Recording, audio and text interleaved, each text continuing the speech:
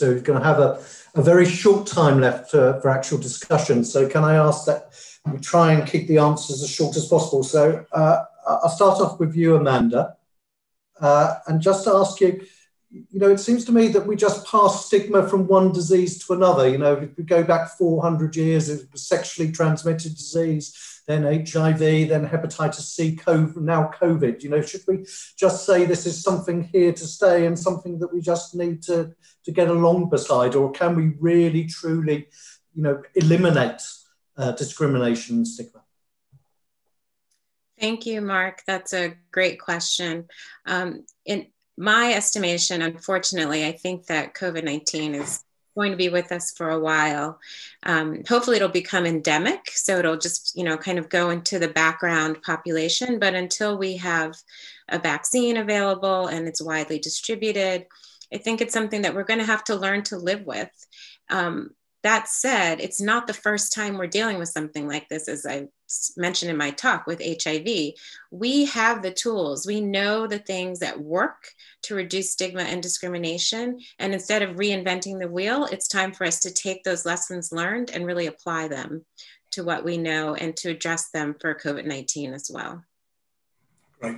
And Linda Gale, there's a question for you saying, could you just share, this could take hours, I suppose, but share briefly some tools and experiences of how we can measure the impact of stigma and discrimination on the cascade, other than stigma surveys and such as the Stigma Index? You're on mute at the moment. Yep. Thank you. I saw that question, and I think it's a great one. And I like what it's hinting at, is that we need to measure this in order to know how we're doing. I personally think the best way to monitor this sort of thing is to actually go to the users and hear, their experiences.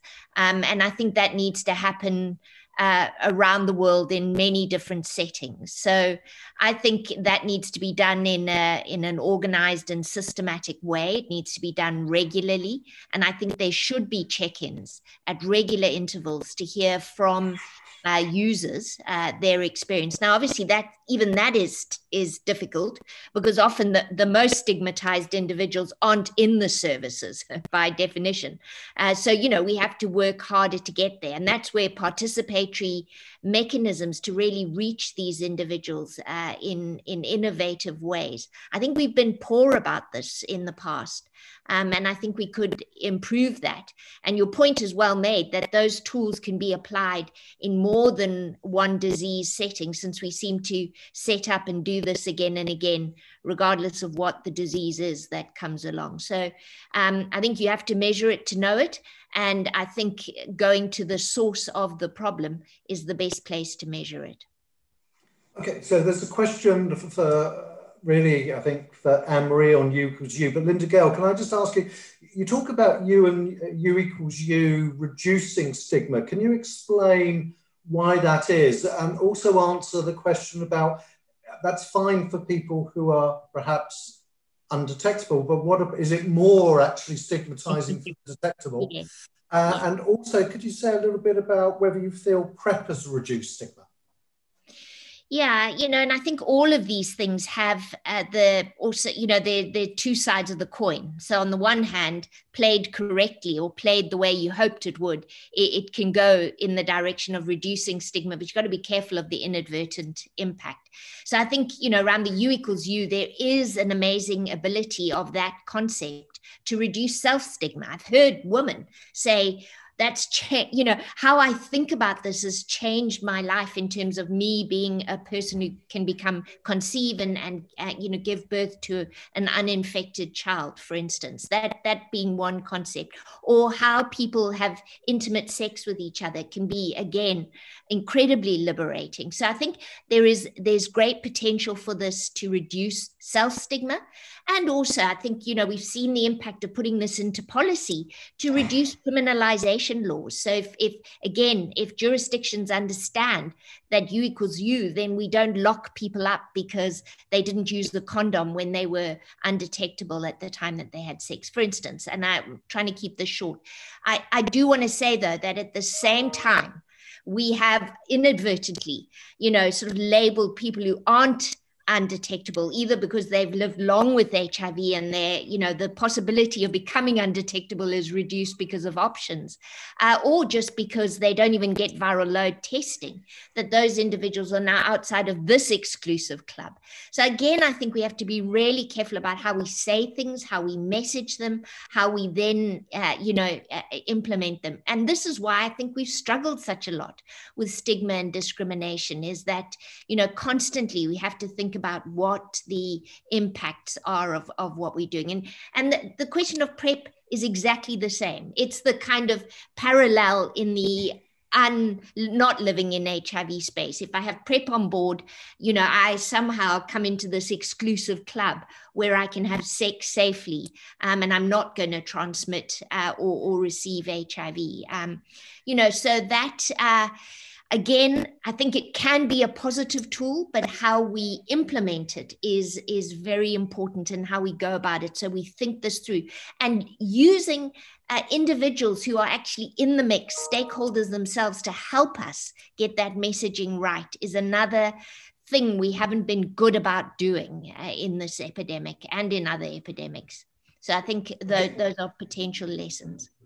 So great. So can I turn to you, Anne-Marie? Because the question was that I think you gave a great answer, Linda Gale, about how it can be destigmatizing you because you, but there's a comment saying that you because you hasn't really taken hold in Namibia, and what are the plans to actually make it an important part of the public arena? Yes, yeah, I've seen the question. Definitely, it has not been part of our strategies in Namibia. We are currently planning for the interim review of our strategic framework. So I think that it's an opportune time for us to look at any new interventions, any new, proven strategies that is working for Namibia also. And like the person who commented said, that definitely it's a matter of looking at how you can distribute the already available funding under prevention, and look at new strategies and see how it works in Namibia and how we could also benefit from the great results. So definitely we are taking note. We will also call on the colleagues for their input if we agree it is one of the new strategies for Namibia. But we have not so far implemented. Look at the undetectable equals untransmissible. Okay, great. Amanda, and I think Linda Gale, you mentioned it as well, the problem of misinformation and disinformation. So how do we deal with that? There's so many different ways that not only the media, but other methods of spreading this. How do we actually deal with it? It is stigmatizing, but can we stop it? It's a really I don't want to use I was going to say fascinating phenomenon, but it's also, it's destructive in getting the right messages out. And so some of the same strategies that we've used with HIV, and Linda Gale mentioned them as well in her talk, as soon as you see something on social media or something that clearly is considered fake news, it's partly our responsibility as people working in the field to go in and completely try to dispel those myths and disrupt the transmission of that information. We certainly saw that with COVID here in the United States, that there were all of these home remedies that people were putting out that we knew at the time, did not work. And so it was important as healthcare providers for us to be able to get the right information out. The other thing is, with social media, we have these social influencers, TikTok and all of these other apps where we can engage those individuals to help us get proper information out around HIV prevention, around the need for care and treatment, particularly around U equals U. And so that is a growing body of people who we need to bring into our circle and really engage and work with them. And then, of course, having someone who can relate to individuals, peer influencers, peer-led groups, key opinion leaders, we know there's proven science that engaging those individuals can help us get to the best outcomes and get the best information out to people that need it. Linda Gale, do you want to comment on that at all? You're on mute again. Sorry. There's background stuff going on here as well. Yeah, sure. I think our lives just got a lot harder with obviously the expansion of social media, and I think it's a constant flood of good and bad information. And I can't agree more with the way Amanda has said that we need to use those who are using those tools themselves to use them constructively as a pushback. I mean, I'm interested in the whole anti-vaccine, some of this is also to get to the heart of what the agenda is, I think, and then try and tackle it at that level as well, so that we can undermine and disrupt those kind of other agendas, and try and sort the world into those who are genuinely, believing misinformation, as opposed to agendas that are running down a road of destruction with disinformation. And I think it helps if we sort that out, because we also can spin our wheels for hours, sort of countering nonsense, as it were. So I think, frankly, again, like a military operation, I don't think we've organized ourselves as a world, as a field, to take this on in a more systematic way. And I think it is time for us to do that. It's almost like the technology has run ahead and we haven't kept up with it. So I do think we could get better at doing that as well. Okay, and just to continue with you, Linda, you talked about testing and self-testing would reduce stigma, but how do you ensure that those individuals get into care? It's easy in a hospital setting, or a clinic setting where you're tested and you're there, but it may reduce stigma, but does it actually lead to increase access to care? Yeah, and I think, Mark, at the beginning when self-testing came out, that was a big concern, and I think it remains a concern. I think we've seen different levels of success in this regard. I think some programs have shown excellent linkage to care. Others have shown a real fall off, and you sort of see this drop in the cascade, or a dripping cascade, between testing and actually getting into care. And that isn't, at the end of the day, testing is not what this is about. Testing is either getting people into prevention or getting them into treatment. And so that, is an absolutely key part to testing. However, again, I think in those individuals, if we also support them through messaging around why there is importance to move into the next phase, and maybe provide navigation for those individuals. So again, raising the issue of peer support, and that again doesn't have to be in person. It can be virtual in this era, where people are supported through that next phase. And I think, again, some of this is our thinking. We think once people are tested, we've done our jobs. I think we have to say, how do we guide people into that next level of interaction? And it's really important that we don't stop short of doing that. So I would say, it's a mixed picture, but that we should not throw that out simply because we haven't in every case sorted out perfect ways to link. Great. And Amanda, can legalizing sex work in countries lower HIV stigma?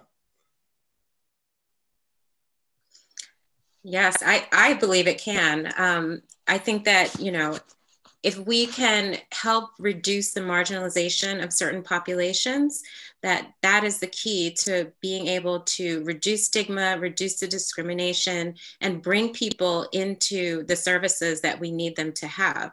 If people are fearful of the ramifications of people knowing about their behaviors, their activities, then they are not going to engage with us. And so absolutely, if it takes to, the legal, or I guess changing the laws on certain books and in certain countries to do that, then that is definitely one potential solution. Okay, and staying on law, Marie, there's two questions really for you. Is one, how is Namibia dealing with laws that criminalise same-sex relations? And secondly, what's happening about prisoners and decreasing? We haven't really talked about prisoners as a key population, is pointed out, and what's being done in Namibia about prisoners and reducing stigma there.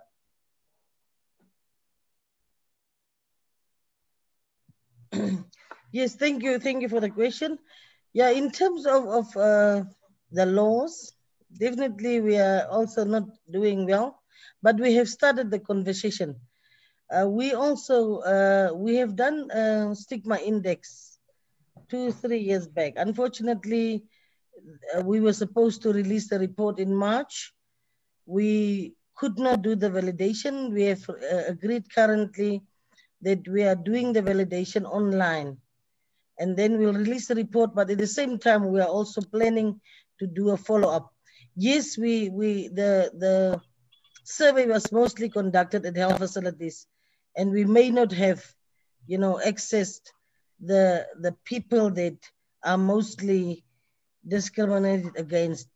But we have the report, and I've browsed through the report, and there are good recommendations, and a number of issues that was already mentioned in the presentation from Linda, I could also spot them in the report.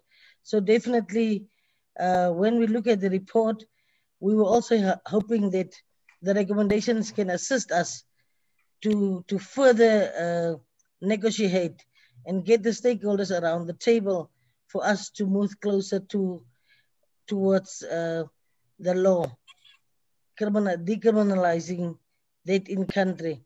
Of course, it's a process. It's a process of, lobbying. It's a process of getting the politicians involved, but it's not something that is undoable. We have started, and I think that Salene will say something a little bit later. We've actually moved faster in the civil society organizations than in the government ministries who are dealing with the response in country. But definitely not something that we are not working on, and we hope that we can definitely be of really good assistance to the population groups that are experiencing this discrimination in country. The second question was on? Prisoners. Oh yeah, the prisons, yeah. Yeah, prisons also another area of concern, but we have programs. I think that we can say that we have actually made a lot of improvement in terms of prevention programs within the prisons. Yes, we still had challenges to distribute condoms, but in terms of other prevention programs, we have really improved. We were, for example, we had a mass campaign in terms of testing in prisons. We had a mass campaign in terms of medical male circumcision. So we are including them in our interventions. But again, there are some issues with legal frameworks not allowing certain interventions. So sometimes it takes a bit of time if you need to get permission before. But we have a program under the UN called the UNODOC that we basically use that program as our entry point into the prison. So there are a number of very good interventions that we currently do amongst prisoners. Great, thank you. Linda Gale, very briefly, because we're coming towards the end, there's a question about the effects of stigma on adolescents and living with HIV, and also looking at adolescents and younger people. How do we educate them about things like U equals U, PrEP, etc.? So I'll quickly answer both of those. The worst thing, all of us, if we can cast our minds back to when we were adolescents, the worst thing that can happen is sort of stigmatization at the age of transition, when you're trying to find your own identity, you're coming to terms with who you are, and you then feel discriminated or stigmatized, and the sense of self-stigma is just enormous. So this is a major barrier throughout the cascade for young people, and is often what holds them back from our services. So this, without doubt, is a major issue. And we haven't talked much, although we've implied this notion of double stigma. And so adolescents are absolutely, prone to that.